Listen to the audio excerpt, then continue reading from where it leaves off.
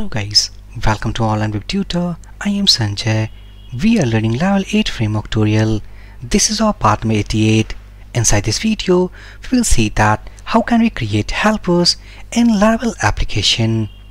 So first of all, to go into the deep of helpers concept, first of all we need to understand that what are helpers. So helpers are those files which is going to contain standalone functions. Those functions is going to complete a specific task. Let's say that we want to create a function which is going to remove, let's say, white spaces, and it will put a hyphen symbol. What I mean, if I open a new tab, let's say that here we have a string called Online Web Tutor. We are going to create a function inside helper, and that function, what actually it will do, it will go and then change this string value to something like that. It means that function has removed this white space and changed this white space into a hyphen symbol, as well as this string value is converted into lowercase value. So helpers are those files which contains standalone functions, and those functions can help us to actually accomplish a specific task. So inside this video, we will see step by step that how can we create helpers and configure inside Laravel application. So if I back to editor, step number 1, we need to create a helper file. So we can create helper file either at this project root or inside this app directory.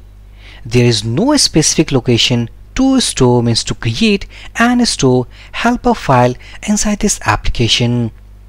So we can easily create inside any of the location. So let's say that we are going to create a helper file inside this app directory. So inside this, what I will do, simply I'm going to create a file called helpers.php. And inside this helpers.php, let's create a standalone function which is going to do the functionality what we had discussed here. So go here, let's say that if function exists, let's say remove white space, I will put exclamation symbol here. It means if this function does not exist inside this application, then we are going to create that function. So let's say function remove white space. This function is going to take the string value, and inside this function we are going to return, let's say return. First of all, we need to remove white space and convert into a hyphen symbol. So let's say str replace, we need to search, as we can see inside this IntelliSense, here we need to search, so we need to search for this white space. Next we need to provide our replace character, so we want to replace this white space with this hyphen symbol, and the subject, we have this string value what we are getting inside this function. And finally, after converting this string value, we need to also convert into lowercase. So let's say str to lower. So if we save all these changes, now we have defined a file inside this app directory. Also inside this file, we have defined a function. Now the next question is that how can we use this function inside our controller, view file, or anywhere inside this Laravel application.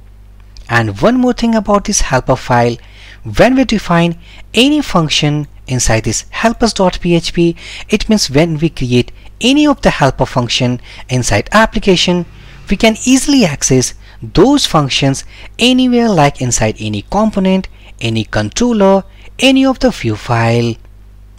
So after defining this file, after creating this function, we need to go inside this composer.json file. Scroll down, here inside this auto load, we need to create another object called files. As we can see that after typing files, colon, here we have an array. Inside this array, we need to load this helpers.php inside this array. So as we know that we had created helpers.php file inside app directory. So let's app, and inside this app we have helpers.php. So after doing these two things like creating a file, defining custom functions, after loading inside this composer.json, now we can access all these functions of this file in anywhere inside this application. So let's see that how can we use this remove whitespace function. So go inside this app, http controllers, sample controller. Now inside this list students, let's say that we have a string. This is the string value. Let's echo. We are going to use remove, and as we can see that the IntelliSense has given the name called remove whitespace, and inside this function we need to pass the string value. So simply I am passing string here. Now if we save, back to browser, and if I type the route called list students, and before that we need to start our development server. So PHP artisan serve. Now if we go and reload this page, list students, and here we have some error that is called to undefined function, that is remove whitespace. And this is because actually we forgot to add our composer dump autoload command because we have changed our composer.json file. So first of all, we need to tell our application that we need to autoload this file as well. Back to terminal, close this development server, type the command called composer dump autoload. Now if we press enter, save all these changes what we had done. Now if you go and start our development server, run this URL, and as we can see that our string now converted into lowercase, as well as this white space has been removed from this hyphen symbol. One more time, if you go inside this sample controller, remove these lines, and let's say that we are going to return a view file return. Let's say view sample. We need to create a bleed template file.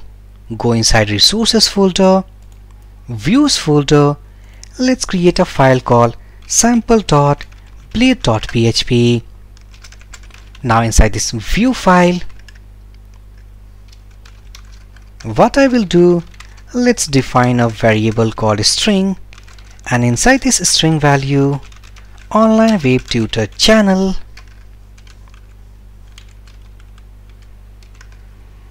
echo, and if we type remove, let's say white space. This is the function what we have created, and inside this I am passing this string value. Again back to helpers, copy this function name and pasting it here. This time we are using this helper function inside this bleed template file. So if we go and reload this page, as we can see that we are getting our output. One more thing, if we go inside this web.php routes, web.php, go inside this welcome page, also we can use our helper function inside this web.php file as well.